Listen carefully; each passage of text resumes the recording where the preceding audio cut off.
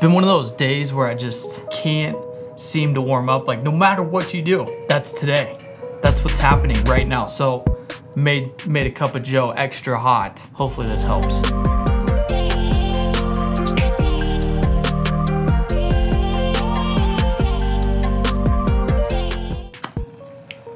We're gonna set the mood for this one. This is like storytelling 101. Love this candle. So a little over a year ago, I was able to film for my first ever kind of short film passion project that I was really excited about. The opportunity kind of presented itself. I was talking to my cousin Scott, who is an ice climber, super passionate about it, and has progressed a ton over the last year. Today's video, I wanted to break down into kind of 3 different sections: pre-production, production, and post-production, the process, everything that went into the planning all the way to the edit. Okay, first section, let's talk about pre-production. What is pre-production? Pre-production is the planning phase before you're actually shooting. There wasn't that much planning. There should have been, but there wasn't. Essentially, I reached out to my cousin Scott and said, hey, I would love to join you on any sort of adventure, whether it's just mountaineering or one of your ice climbing. I would just love to be a part of it and document it for you. About 2 months later, Scott reached back out to me and said, hey, I have this project that I want to do. It's called the Ridgid Designator. It's in Vail, not too far, about a 2-hour drive from Denver. Sign me up, I'm on the next bus out. It's currently 5 a.m. on our way up to shoot the Designator. I wanted to take it a step further. I reached out to Scott and said, hey, would you be comfortable just coming over? Let's sit you down. I want to talk about this story. Why is he doing this? What is so significant about this specific climb that can bring something more to this video? So we shot the interview about a month before going into the climb. Everything turned out great. We got it in the first take. We got all the questions we needed, or I felt like we needed. A lot of the shoots that I've done have just been, let's go outside, let's see what we can come up with. I got this idea, but I don't really have this idea, and let's just see what we come up with. One of the mistakes that I did make with this film is just not having more of a kind of pre-production storyboard of the shots that I really wanted. We just filmed. We tried to set up as many angles as we could. This is insane. Scott's going up that one, the Designator. They're all down there getting their stuff ready. Holden. Hey, trying to get all my gear ready too. We're gonna get set up, get in our places, get the drone up, get Scott climbing. And it worked out. But one thing I would recommend is just having a little bit more organization going into the shoot so that when you get there, you know exactly kind of what you're doing. And it's not gonna go as planned, but then it just gives you a guide on what you wanna accomplish. Excited. I'm excited. Sweet. Just gotta stay warm real quick. Yeah. I know. It's Gotta heat up in the car before we hike out. 12-degree weather. Is it 12?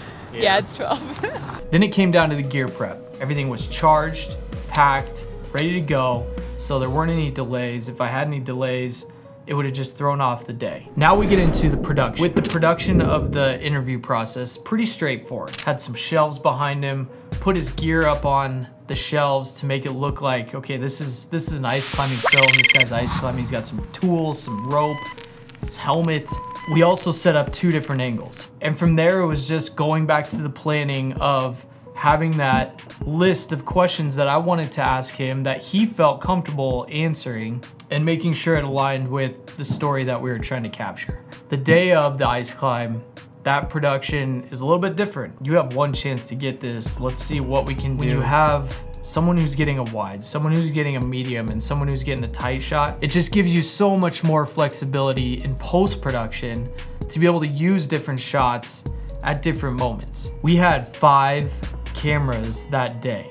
3 DSLR mirrorless cameras set up, 1 on a tripod over here, 1 on a tripod over here, and then 1 kind of down here shooting up at the climb. We had the GoPro on top of Scott's helmet. As he was climbing, we wanted kind of that POV, really get a raw sense of what is it like to be climbing this climb right here. Ooh, no thanks. Leave that one to you, buddy. If you have a fear of heights, you're not doing that. But we also had the drone, and the drone had some just key shots of establishing the grandness of this climb. Once the production started, we just kind of went. We just went with the flow. Whatever came natural, came natural. But don't let yourself get overwhelmed. Overall, that's gonna deter you from capturing what you wanna capture. I hope you guys are enjoying this so far. Make sure you hit that like button. I appreciate it. Helps this channel, helps us grow as a community. All right, third section. We're gonna talk about the post-production. We've got all our footage. We're gonna bring it in. We're gonna organize it. We're gonna do all this stuff, but I gotta move from here. So we need to go over there. Can't read this. Quick transformation. Number 3.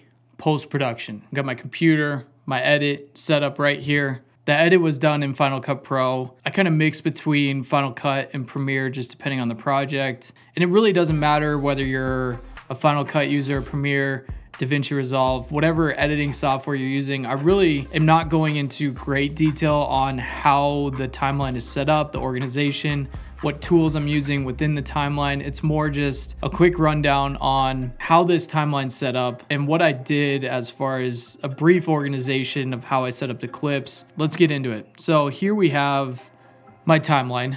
And what I did initially was, in any software, editing software, I kind of organized myself. I've created a video already on this organization process.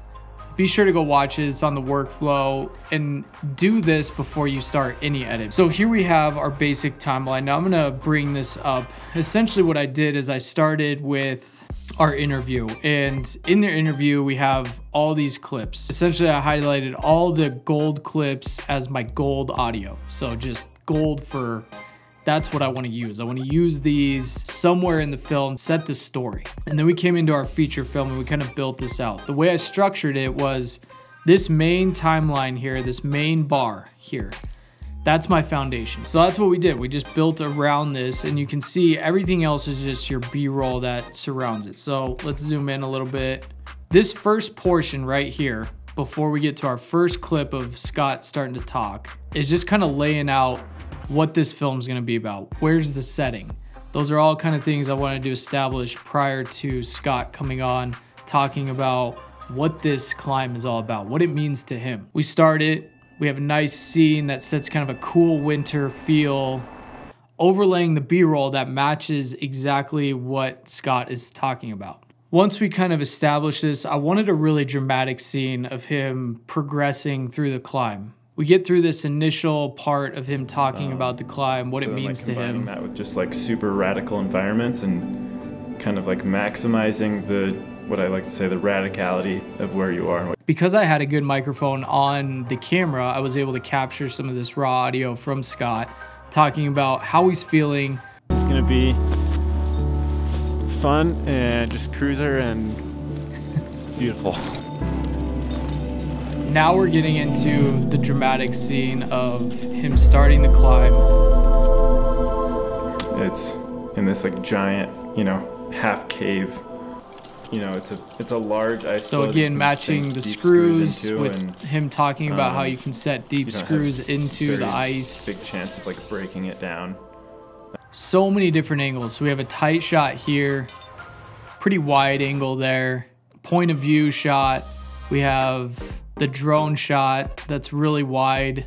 So really just making sure that you have different angles. With the drone, you could get kind of above him as opposed to all the shots being below. This way it gives you kind of a little bit more of a feel than just the GoPro. I think the whole process and what I can kind of speak to on this film alone was really just taking the time to sit down, submerge yourself in all the clips, going through every single piece of clip you have and figuring out the best way, because at this point it just becomes a puzzle. So you're figuring out the best way that you can piece all of these to your overlaid audio, which was the interview. But above all, like, tailor it around story, because if you find that one piece of story, the film will just kind of come together so much easier, and it makes it way more interesting to watch. Okay, that wraps it up. Third and final section, we're done. Thanks for sticking around. A couple last things I'm gonna leave you with. Plan. The more people you can get involved, honestly, the better your film's gonna turn out. This film would not have been what it is without Holden and his wife tagging along, getting those extra angles. So huge thank you to them. Huge thank you to Scott and his his friends for creating this scene, inviting us, allowing us to join them on this pretty epic climb. So I hope you got something out of this. I hope it helps with some fashion of filmmaking for you. Please like, subscribe, helps this channel, helps us grow as a community. Drop a comment. I would love to hear your thoughts, and we'll see you in the next one.